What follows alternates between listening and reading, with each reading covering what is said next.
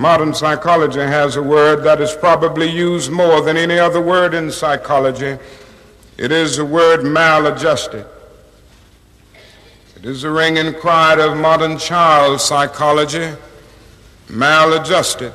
Now, of course, we all want to live the well-adjusted life in order to avoid neurotic and schizophrenic personalities. But as I move toward my conclusion, I would like to say to you today, in a very honest manner, that there are some things in our society and some things in our world for which I'm proud to be maladjusted. And I call upon all men of goodwill to be maladjusted to these things until the good society is realized. I must honestly say, I aim to stay within the normal range.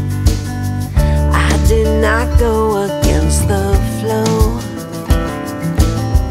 I try to never be too loud or strange.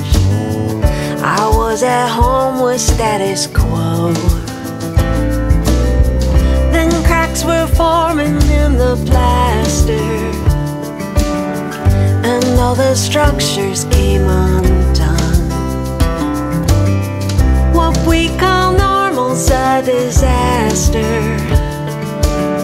So now I just want to become maladjusted. Maladjusted. 'Cause everything we trusted has gone bad. This dysfunction,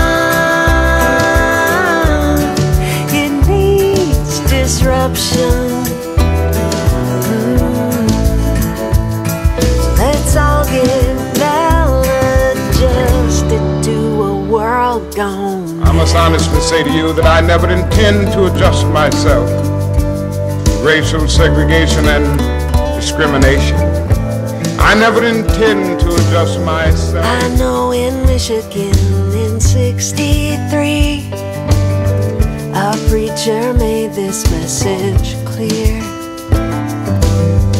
and ringing in those words from Dr. King, there is another voice to hear.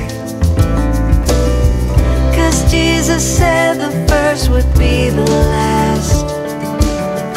In every place his kingdom comes, and if we give our lives, we get them back. And that is why we must become maladjusted. Maladjusted. 'Cause everything we trusted has gone bad. This dysfunction, it needs disruption. Let's all get maladjusted to a world gone well. I never intend to adjust myself to religious bigotry.